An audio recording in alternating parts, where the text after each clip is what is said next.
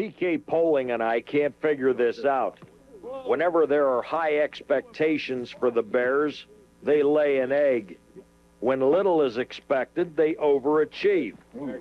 With only a couple 3 starters returning from a 3-7, you got to be thinking the worst.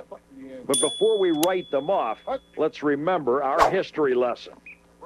Team strengths include the front 7 on defense and their punting game, but that's something they'd rather not have to feature too often.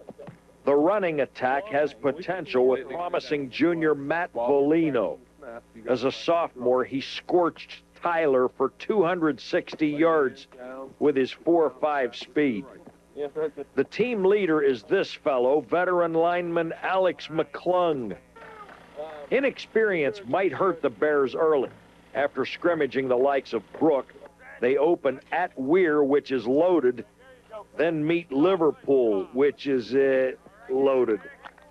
Somehow they always improve over the course of a season, and if they survive the early siege, they could bother some people before the last leaves fall. Okay. Well, I'll tell you what, we're going to have to grow up in a hurry, because if we don't, we're going to get hurt. And we got some young guys, but we got some athletic guys on the team, something we're not used to having a whole bunch of them. We've already had a lot of good ones in the past, but maybe not as many we have on the team this year, but they're inexperienced. So if they can get some positive things happening early in the season, this team could be very interesting. Ready, break!